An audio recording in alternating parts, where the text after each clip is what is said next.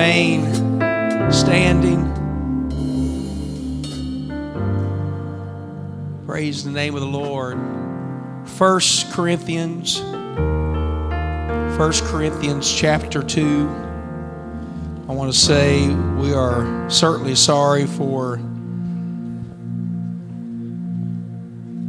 the rain in the building. And amen.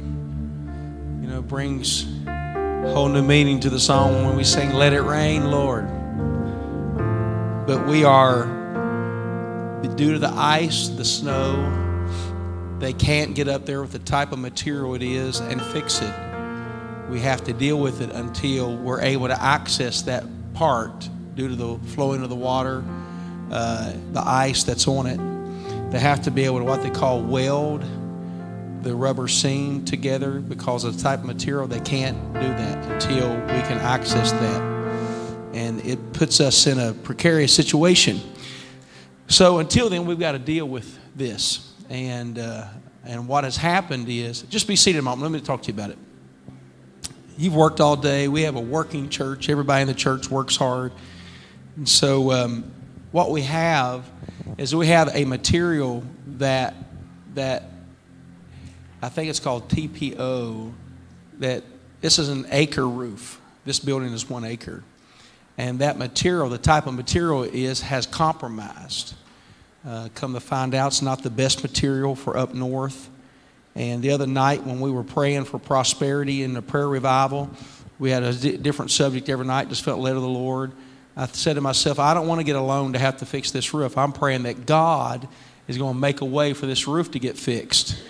There's one estimate on this roof for $325,000. That's a lot of money. I'd rather do something else. Amen. Wouldn't you? There's so many other things, that vision that we could do without that type of thing. And just so happened on that night we prayed, there was a man that was here that came to our entrepreneurship group that was a guest of someone from my brothers that had recently given his life to the Lord. He came and I was showing him the sanctuary, and he said, "I see you got a leaking roof." And it certainly wasn't even this bad. And I said, "Yeah." He said, "This is what I do for a living." And he works for one of the largest roofing contractors in West Virginia. And he's putting an estimate together, and we believe we're going to be able to do this without getting a loan. Amen. Would you thank God? How many will pray about that with me? We're believing that this will all be fixed and taken care of. And so for that, we are grateful. And so be praying about that with us. We're waiting on the estimate to come in. And then they still wouldn't be able to start that because type material it is until April. So in the meantime, we'll have to patch and go through with that. But 1 Corinthians chapter 2, so that's where we are. Please don't think it's negligence and we just put buckets out, instead of trying to fix it. It's not. We operate much better than that. 1 Corinthians chapter 2. It's I have been in these two chapters for some time, chapter 2 and chapter 15.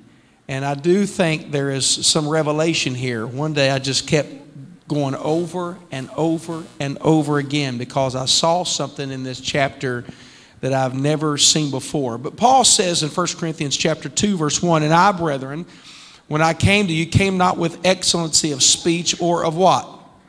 Of wisdom, declaring unto you the testimony of God. For I determined not to know anything among you save Jesus Christ and him crucified. And I was with you in weakness and in fear and in much trembling. And my speech and my preaching was not with enticing words of man's wisdom, but in demonstration of the Spirit and of what? Power." So he goes on and says that your faith should not stand in the wisdom of men, but in the power of God.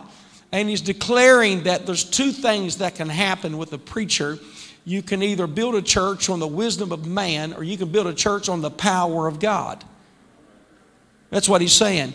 And that this, you can have, there's all kinds of religions, there's all kinds of followings of men. But Paul said, I haven't get you to follow me through the wisdom of me or the wisdom of man, but I've come in demonstration of something that's beyond me. That I gather that's not from family traditions. What he's saying, it's from the Spirit and the power of God. Howbeit, we speak wisdom among them that are perfect, yet not the wisdom of this world, nor the princes of this world that come to naught. But we speak the wisdom of God in a mystery, even what? The hidden wisdom, which God ordained before the world unto our glory, which none of the princes of this world knew. For had they known it, they would not have crucified the Lord of glory. If they knew it was going to come out of the crucifixion, they'd have never touched him. But there was hidden wisdom of what was going to happen, amen, when he died. Because when he died and was resurrected, it brought resurrection power to every single one of us in this building. How many know he took the keys to death, hell, and the grave? Oh, clap your hands and praise him. Amen. You can be seated. Verse 9 says, but as it is written, what does it say? Are y'all ready? I want you to read this with me tonight. Eye hath not seen, nor ear heard, neither have entered to the heart of man the things which God hath prepared for them that love him. All of my life, I have understood this verse to mean it's talking about heaven. It's talking about the world to come. It's talking about the glory beyond this earth. All of my life, I've thought that's talking about heaven. And yes, I believe in principle we could say that. There's some things that I believe God is holding in store to reveal to us when we get to the other side. How many believe that? We talk about streets of gold, gates of pearl, walls of jasper. That's recorded in the book of Revelation. But I believe there's going to be some things when we get over there that we don't know about here. Paul makes this statement. He said, I saw things that I can't tell you about. There's some things that I have found in the hidden wisdom or the hidden treasures of God. But I do believe there's some things that you can't get by just going to college or going just studying philosophies of man. I believe there's some things that you can only get by being alone with God. And that's why he says these things. Eye hath not seen, ear hath nor ear heard, neither have entered into the heart of man the things which God hath what? Prepared for them that love him. But it goes on to say, but God hath revealed them unto us. How? By his Spirit. What it's saying is the common man has no clue what God's doing for his people. It's not just going to happen because you're born. But when you get in the Spirit of God, when you get alone with God, when you get in the Word of God, he's going to reveal to you things that he preserves and reserves for his people that love him. There are secrets that are in the Spirit of God. He writes on, he said, but God hath revealed them unto us by his Spirit. For the Spirit searcheth all things, yea, the deep things of God. Amen. I'd like to talk to you today about the spiritual eye. The spiritual eye. And when you begin to look at Scripture, there's a verse that says that we walk by faith and not by sight. My dad was standing with a preacher one time. My dad had been praying. He'd had a dream about planting a church in Glen Ferris, West Virginia. And I'll never forget walking through that old schoolhouse. My dad sold the farm. He sold the house, completely self-invested. He and my mother moved in this old schoolhouse where God had showed him to start this church. We didn't have any saints yet. He was getting it fixed up, building. And I'll never forget, we were walking down the wide hall of this 100-year-old schoolhouse that smelled musty, did not smell good. It was not updated. It needed a lot of work. And I'll never forget that there was a dead rat laying in the hallway there, and there was stuff laying out there. There was nothing put together. And there was a preacher friend of my dad's that was walking down the hall, and my dad was sharing with them, we're going to have our first service here. I'm going to build an apartment back. Our family's going to live here. Oh, we're going to outgrow this room. We're going to knock the wall out and go this way. The Sunday school classroom's going to be over here, and we're going to fill this up with children. He was declaring the end from the beginning. As we heard, Sunday night, amen, by Brother Urshan. But what I'll never forget is the preacher from Georgia. He says to my dad, I don't see it. It would have been easy not to see, because he was talking about things that he could see from his knees, that he could see from an altar. He was thinking about things that he could see that God was showing him. It was the vision. It was hidden things that God had revealed to the man that's going to pastor there. Listen, when God saves you, you're going to get inspirations. You're going to get declarations. You're going to get callings that maybe your family will make fun of you at, because they can't see what you see. But, amen, taste and see that the Lord is good. When you get alone with Him, you're going to start seeing hope for your family. You can see hope for a community. You can see great things coming out, because when you get alone with God, He will open up to you His hidden mysteries. Amen. I had a dream just a few weeks ago. I was on our media fast, and I've learned every media fast always produces a spiritual eye. One of the greatest harms we do to ourselves is consuming our lives with carnal voices, carnal people. We watch ungodly people. We watch people that have no concept of godliness and righteousness, and they entertain us day after day, week after week. You listen to their voices, you listen to their philosophies, you're entertained by their own human spirit, and it can affect you until you become carnally minded like them. The Bible teaches that a carnal mind is enmity with God. What does that mean? It causes you not to think the way God thinks. Matter of fact, you start thinking the opposite of the way God thinks. How many know a Christian person can become the enmity with God? Your thought process can oppose what God's trying to do. Matter of fact, Paul writes it this way. He said, Demas forsook me. Why? Loving this present world. How many know this is what the Bible says? He said he forsook me. Another verse he writes, he said, I write you even weeping, that those that were once with us are now the enemies of the cross. What's he saying? I'm telling you, you can't be saved and then be lost. Why? Because you consume yourself with the world, and the Bible says, love not the world, nor the things that are in the world. There's a system called the world. Everybody hold up two fingers. There's only two kingdoms. There's only two paths. I was talking to Sawyer last night. I said, Bub, I said, there's only two ways. It's either the way of God or the way of the world. It's either the kingdom of God or the kingdom of this world. And the Bible says to not love the kingdom of this world, but to love what? Seek ye first the kingdom of God and His righteousness, and all these things shall be added unto you. And what he teaches is that the Gentiles don't think the way the church thinks. Gentiles say, you got to line up what's best for you, and if you have any time left over, then give it to the kingdom. You got to make sure, it's like today I go to the grocery store. We're going to get 3 inches of snow tomorrow. Grocery stores were jam-packed. Gas stations are full. You thought they're going to get snowed in for the winter. You know what everybody's buying today? Milk, bread, and eggs. 2 dozen eggs. Somebody said, I can't believe I made it to the grocery store and there's actually food on the shelves. I mean, we're getting 3 inches of snow, people. But I'm with you. I was there shopping as well, getting like everybody else. God forbid I get stuck at home for 3 hours and not be able to eat Cinnamon Toast Crunch. Amen. But the Gentiles want to make sure they're taken care of.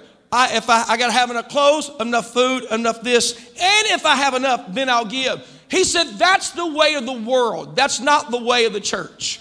It doesn't mean you don't store up for winter. It doesn't mean you don't store up for retirement. It doesn't mean you don't budget and plan and have a financial expectation. And the Bible has over 2,000 verses about stewardship, and we teach that.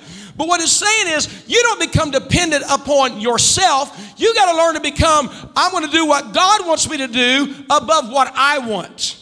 It's got to be God first, the kingdom first, the church first. Amen. Prayer first. What does God want? Not just opportunities and become opportunistic people, but know what is the will of God for my life. And what I'm preaching to you tonight is before you ever make a decision, you've got to get alone with the Lord and say, what is God saying to me for my family? What is God saying to me for this? And I'm going to tell you tonight, there are callings in that. There are hidden mysteries in that. There is a wisdom found in that. Brother Tyler, there's some things that you cannot see until you get a spiritual eye. There's some things you will not believe until you get a spiritual eye. That verse says, it goes on down and it says, the deep, everybody say the deep things of God. And I had a dream. It was before, I can't remember what day it was. It might have been, I think it was about 3 weeks ago. I laid down and I had a dream. And I only slept for about 5 minutes, had 20 minutes before I had to leave, and I want to lay down. You ever get tired like that? You ever get tired on Wednesday night, think, oh, it'd be good just to sleep in tonight? How many's ever felt that way on a Wednesday? Amen. That's how I felt tonight, but I'm here, praise God. And I laid down for about 5 minutes about 3 weeks ago. When I did, I had a dream. In the dream, I was preaching a meeting. And in that meeting, I was talking about the deep things of God. And I said, when's the last time you prayed for 3 hours and it wasn't enough? When's the last time you were alone with God? And I said in the dream, why have we settled for shallow prayer meetings with God? Just a few minutes here and a few minutes there. What happened about seeking God for the deep things of God and knowing what God wants for our lives? And when I said that, I started crying. I started speaking in tongues. In the conference I was preaching the dream, everybody started weeping and crying in the dream. There was a moving. And in my dream, I was crying and speaking in tongues. But I woke up crying and speaking in tongues. And I could hear my kids saying, yo, I hear them start chattering.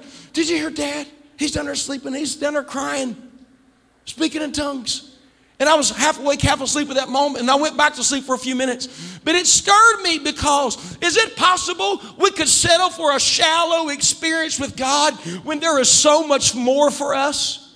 I don't want to get to judgment and God said, Aaron, I've had so much more for you, but you settled for a Sunday morning experience. You settled for just being saved. You settled for just going through the motions. You settled for just a blessing here and there. No, I want to see everything He wants me to see. I want to experience everything He wants me to experience. Can you say amen? I believe that's what it's talking about in the book of Revelation when he said, he that hath an ear, let him hear what the Spirit is saying to the church. I believe when the trumpet sounds, only certain people are going to hear the trumpet sound. I do. I believe that when the Lord is coming, He's only going to reveal some specific things to the people that are looking for His appearing. Can I challenge you tonight? When's the last time you thought about Him coming? When's the last time you set your family down and said, we need to talk for a minute? It could be in the morning. It could be 9 or noon. I don't know when it's coming, but I know that it's coming soon. There's a song they sang when I was a kid. I'm packing up. I'm getting ready to go. We got to start thinking about this because there's nothing in the book of Revelation that is keeping God from coming for His people. He could come by midnight tonight if He wants to. You know what? I want to be ready. I want to be expecting Him. I want to have been alone with Him. Somebody say amen. The deep things of God. He wants to reveal those. And verse 11 says, for what man knoweth the things of a man. You see that? Save the spirit of a man which is in him. Even so, the things of God knoweth no man, but what? But the Spirit of God. Now we have received not the spirit of the world, but the Spirit which is of God, that we might know the things that are freely given to us of God. When they woke up in the wilderness, every morning they woke up, there was bread from heaven. Every single day. They got to eat. The Bible calls it in Psalm 78, angels' food. Everybody say bread from heaven. You know, there's a lot of topology between the children of Israel in the wilderness and us on our journey to our promise and our destiny. Do you know that every single day that you get up, there's bread from heaven waiting on you? And you know what? We jump over the bread from heaven, rush with our cup of coffee in our hand right to work. and never gather what God's laid out for us. That's right. And so we miss days' opportunities because of our busy schedules. But there's a place every day that God reserves for you to be alone with Him so He can show you His will for your day. Amen. Do you believe God can show us what He wants for this day? Every day not starting in prayer is a day that is regretted. When you look on in 1 Corinthians chapter 15, there is something that is here that I think maybe can answer some questions. How many's ever read in the scripture where Jesus appeared to Mary and she didn't know it was Him after His resurrection? How many's ever watched that when Jesus appeared on the road to Emmaus to a couple believers, but they didn't know it was Him? How? How can they look at Him and not know that it is Him? You have to ponder this for a minute. How can He go back to the tomb and look at Mary and she not know that it is Christ? Was it because His glorified body looked so different? I've heard different opinions, but I do believe that God has given me an understanding and revelation of this, because a spiritual person, everybody say spiritual, a person that is hungry for God, they have a privilege to have what? I have not seen, yet has now been what? Revealed to us by His, everybody say by His Spirit. There are some things, listen, there are some people that cannot see what God is doing because they do not have a spiritual eye. I've met many people in the church that do not have a spiritual eye. They can't see or hear what God is trying to do. You can get a spiritual eye. How? Through fasting and prayer. Be alone with God and get a hold of the deep things of God. What was preached on Sunday comes by revelation. What we heard Sunday night, that's by revelation. God's not to be understood with the wisdom of man. He's only to be understood by the wisdom of the Spirit. Can you say amen? Is it possible to study the Scripture and not have revelation? How is that? Read the Scripture to be carnal. One man told me one time, I said, well, you would know this. You got your theological seminary degree. You know what he told me? He said, don't think for a minute my degree has anything to do with my knowledge of God. He said, because the entire time I was in seminary, I was a sinner and in deep sin. Graduated, got the degree, but his heart was somewhere else. When you are reading your Bible, it has to be a focus on the Lord. I want to please God, I want to know God, and I want to grow in God. Can somebody say amen? You can read the Bible with your heart not open. You can read the Bible and try to study it the way you do arithmetic or literature or chemistry. That's not how we read the Bible. It comes from a hungry soul. Amen. He said, who do men say that I, the Son of Man, am? What does Simon Peter say in Matthew 16 and 13, 14, 15, and 16? What was his response? They said, some say thou art John the Baptist or one of the prophets. And Jesus said, no, who do you say that I am? He said, thou art the Christ, the Son of the living God. He said, blessed art thou, Simon Bar-Jonah, for flesh and blood hath not revealed unto thee, but my Father which is in heaven. I'm telling you, when somebody gets hungry to do right, hungry to be righteous, it causes God to reveal who He is to them. To understand the Godhead, you've got to be hungry for God, and He will open your eyes and let you see what somebody else cannot see on their own. And so, watch this verse. In 1 Corinthians chapter 15, it says in verse 4, it talks about Jesus when He was resurrected. In verse 4, and that He was buried, and that He, what? Rose again the third day according to the Scriptures.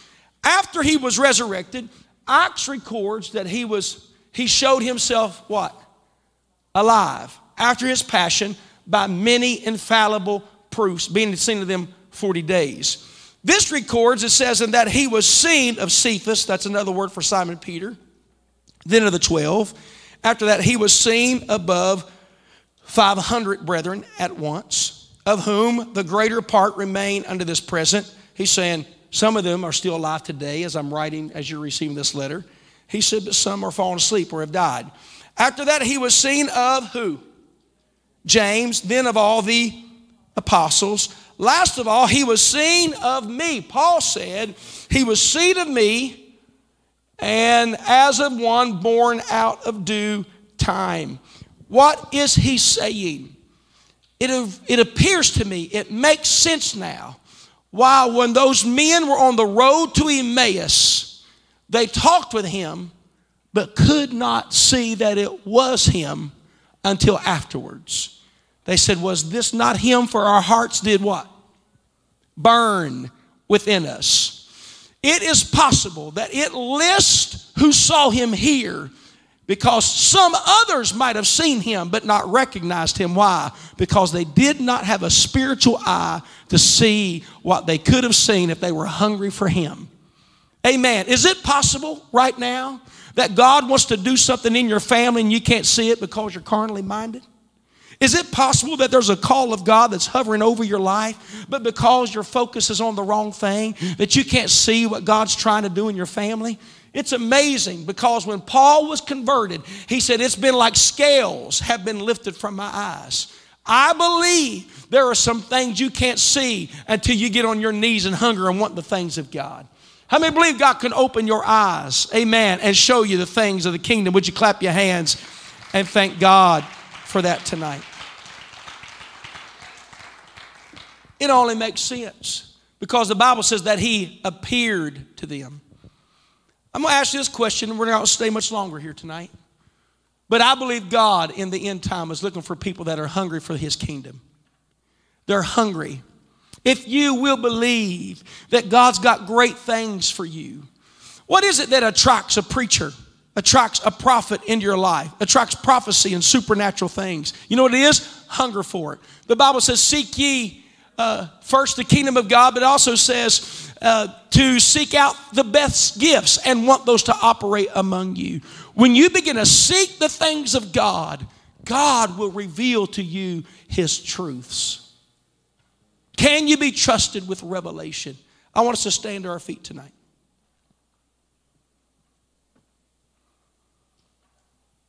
Hallelujah. You want to be saved from hell, but God wants you to be more than just saved from hell.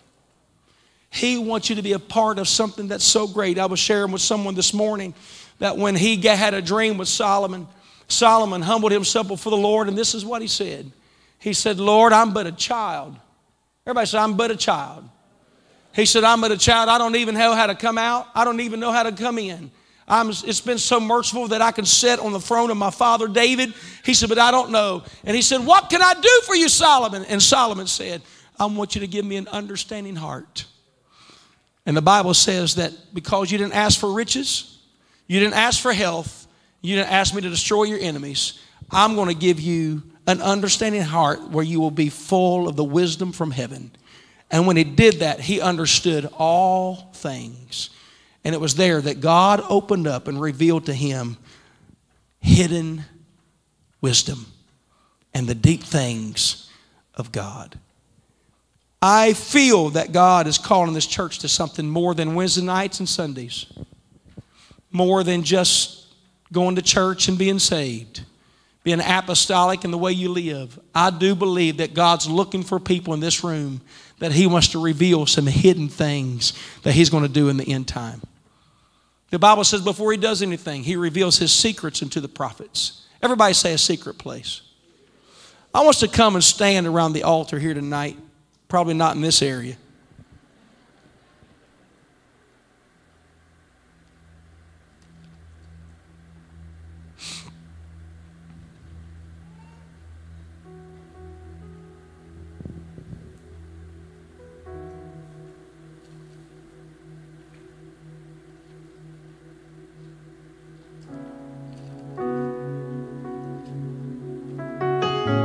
I have wept on this subject, been stirred by this, the deep things of God.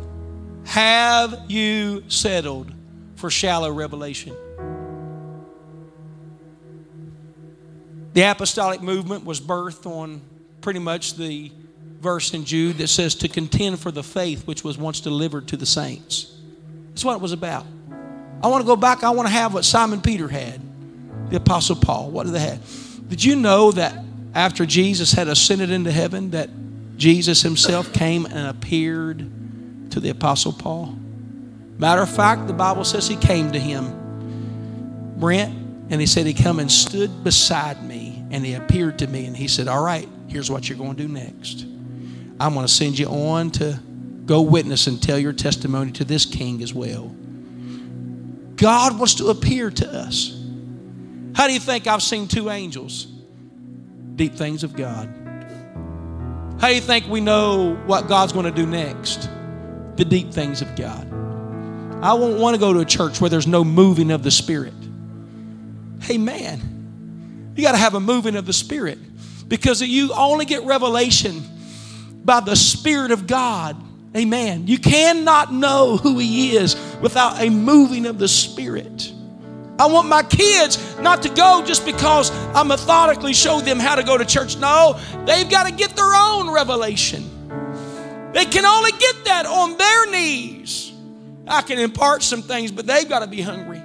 And Brother Brent, I want to live a life to my own children that it's salty. The Bible says you're the salt and light. You know, when you ever eat too much salt, you're going to get thirsty.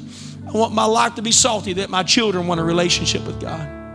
As a pastor, I want to be salty, that you want a relationship with God. Amen. He told them in Scripture, he said, when I speak to my prophets, he said, I speak to them in dreams and visions. How many like to have a dream from the Lord? How many like God to speak to you in visions? Talking to a pastor friend of mine who's done many extended fasts. I've done extended fast, and when I'm on extended fast, you think I'd never want to do this again. Anybody ever been there? Turn around and come off of the fast, and next thing you know, you crave to do it again, because what you get out of it is the deep things of God. Your problem isn't the devil. Your problem is your flesh. And if we could ever get away from how we see, in the Garden of Eden, it was just dependence upon God until they took of the tree of the knowledge of good and evil. And what happened to them? They got the wisdom of this world. You know what that is? 2 + 2 = 4. We teach it just down the hall. We teach algebra and chemistry. Got a science lab we're putting in, dissecting frogs and talking about logical things you see. But there's sometimes in our life we don't need a 2 + 2 = 4. We need 5 loaves and 2 fishes can feed 5,000 instead of 1 person. We got to have a miracle. We got to have a God equation that's here. And you get your back against the wall and you're wondering what you're going to do and how am I going to get through this. And the doctor said, I've done all I can do. But then somebody walks in the room that's been alone with God in the hidden mystery and the deep things. And they said, I've got a word from the Lord. The Lord said you're going to live and not die. And you cling to this knowing all of the facts and all of the scans and all of the reports say you're not going to make it. But then you've got this voice over here that's been alone with the one that declares the end from the beginning. And you hold on to the Word of God and the miracle takes place. And the doctor says, I can't explain it. What is it? Somebody's been alone with God. My happiest days have been when I was alone with the Lord.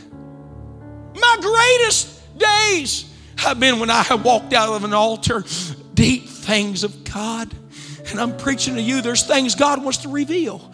God wants to show you. God wants you to see. But you can't get that with 5 hours of Hollywood. You can't get that with 5 hours of the news. You can't get that with all of these voices in your house. And you can't get that sometimes. You got to just push it back for a season, maybe not forever, but push it back for a season and say, I'm going to get alone with the Lord until I hear what God is saying. It wasn't too long ago I had to work through a situation. It took me days and days and days of prayer, but God gave me a word from the Lord.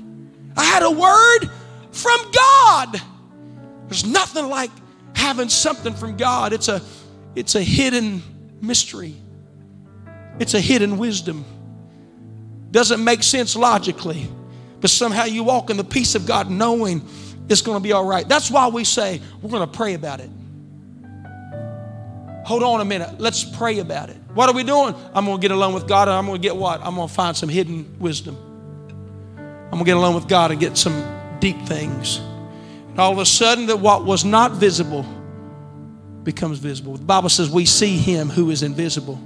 We love him in whom we have not seen. What makes y'all come to church on a Wednesday night? I'm going to tell you what it is. It's love. Somebody shout love. The gifts of the Spirit, when somebody lays hands on you and they prophesy, or they lay hands on you and you're healed, or they operate in the gifts of helps, the gift of wisdom, the gift of knowledge, the gifts of the Spirit. All of that is because of one thing: charity. It's love. Every gift of the Spirit operates from one foundation. It's called love. Everybody say love. Suffers long, is patient, is kind, doesn't envy, doesn't boast. You can read that. A lot of weddings, they read it. It's talking about the love nature of God. You cannot have that love because you're just born a human. That love does not come from man. It comes from being alone with God. And out of that love, when you truly love people, I'll give you an example, and then we're going to pray. I'll never forget, one of my friends, Court Chavis, was praying. He said, Aaron, he said, there was a lady in front of me. I was at a conference. The Spirit of the Lord was moving. In that moment, faith rises. You ever go to church and you don't feel powerful, but then after the praise and worship, and the atmosphere begins, like Sunday night was electrifying, wasn't it? Believe God for anything. And atmosphere is right. Why? The movement of the Spirit starts revealing the hidden things of God. Don't take it for granted that's emotionalism. It's the movement of the Spirit, and all of a sudden, the faith comes. Faith enters. You start believing for anything. You believe cripples can be healed. People can get out of wheelchairs. And when that happens, you start seeing what God wants you to see. He starts pulling back the curtain and says, here's what I'm going to do tonight. And the church says what? Amen. Somebody shout it. Amen. And people get out of wheelchairs and blinded eyes are open. That's the job of the preacher, is to get you to a place of hunger that you can see, and then God begins to let you see what's invisible. He said, I was in a meeting, and he said, faith had went through the roof. He said, there was a person in front of me that I went down and prayed, and they told me that she was deaf. He said, I laid hands on her ears. He said, and I just pictured her being my daughter that could not hear.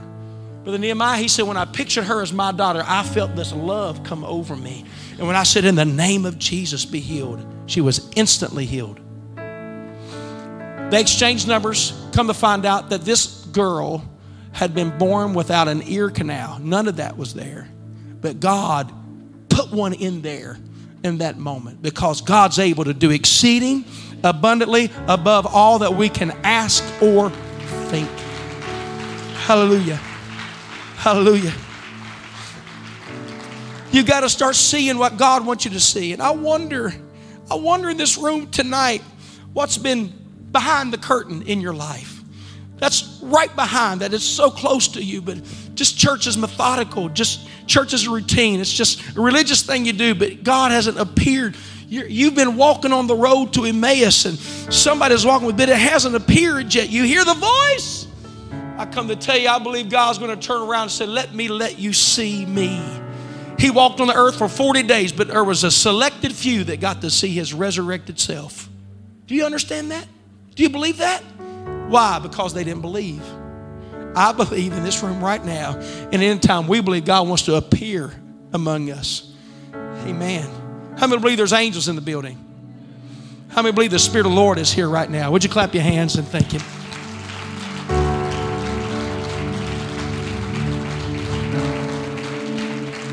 I want you to lift your hands and ask God to speak to you.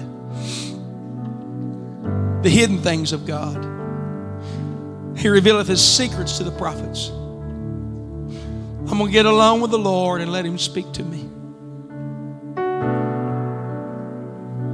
Hallelujah. Hallelujah. Thank you, Jesus.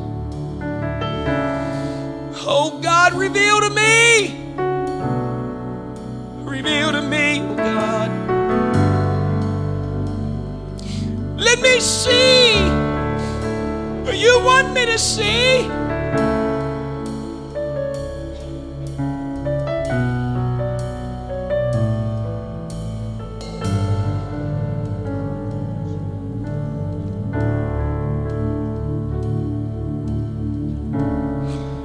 God, show me what you're going to do with my lost family member.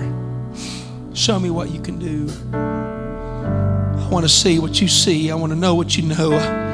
The hidden mystery, the hidden wisdom of God. Reveal to me, God, the truths of your Spirit. If you're watching online, I want you to pray. Let me see, God, the truth.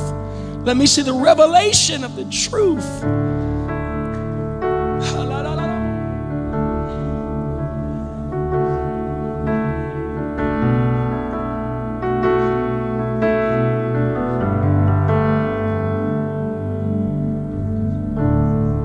Somebody say amen. How many want this, what I'm talking about? Everybody say deep things of God. Sometimes all it takes is a day of fasting and an hour of prayer, and you get right back into it. How many's ever been concerned that you've lost your desire? Would you raise your hand? Just lost your desire. What do? I'm going to tell you what to do. Quit feeding your flesh. You're not demonic. You're just flesh, carnal. Just quit feeding your flesh. Push the food back. Caffeine, candy bars, media. Get up before you want to. Get on your knees and start praying. You know what I do when in those moments? I pray louder than I think. Look at your neighbor and say, pray louder than you think. How long should you pray? Pray till you want to. Right? Let me give you this story, then I'll let you go tonight. Nick Mahaney is an evangelist in the United Pentecostal Church. His dad was Charles Mahaney. How many of you have ever heard of Charles Mahaney? Evangelist. He was a camp meeting preacher. He was a powerful man of God, and God had saved him from an alcoholic lifestyle and jail and life of sin and drugs or whatever. But he was a powerful preacher, and he's gone to be with the Lord now. But his son, Nick Mahaney, is now evangelizing. Nick Mahaney, when he was in his early 20s, he lived a life of rough sin. His son had backslid and went away from God and did everything you imagine, he told me. He said, he showed me a picture. He said, that was me right there. He said, right after that, he said, I was homeless because of my addiction. He said, it was so cold one night, I was just shivering. I didn't have anywhere to go. I was just trembling. How many's ever been cold and trembling? He said, I broke into an abandoned house and crawled in this abandoned house. Nobody in the world knew where I was. I was trembling. He said, and all of a sudden, in the midst of the trembling, I felt warmness come over me. He said, I'm an outdoorsman. I know what that means. When you're trembling, you get warmness come all over you. The temperature hadn't changed. That means you're dying. He said, I knew I was dying. He said, I'm there and my body became warm and I'm dying of hypothermia. It was so cold outside, homeless, abandoned, living this life. He said, all of a sudden, while I was laying there nearly unconscious, I heard a knock on that abandoned door of that house that I was in. And I heard, Nicky? He said, nobody in the world called me Nicky but my dad. He said, Nicky? And he said, all of a sudden, my dad came through and got a hold of me and said, Nick, it's your dad. Come on, you're dying. You're dying, Nick. Come on. He said, he helped me. He said, he put me in that warm truck and took me home. He said, when I started getting my act together, he said, come here, Brent. He said, I kept doing this. He said, when my dad was picking me up, I kept doing this because he thought I was hallucinating. Dad, is that really you? He said, I was dying. So he put me in a truck, drove me down the road.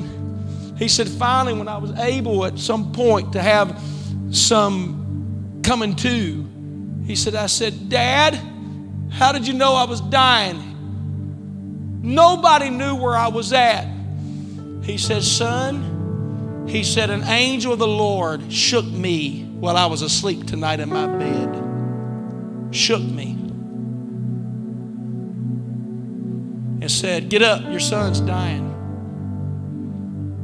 And said he held out an address and said, that's where he is. And he went to an abandoned house and found his son. He said, I'm not done with him.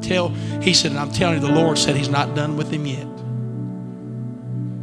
The deep things of God. Come on, do you believe the Lord can do that? God can do that. God can do that. He can hear, he can see. This sounds like Acts chapter 10 when the angel came down and said, send for Simon Peter. Amen. He said, Simon said, he's going to tell you what you need to do.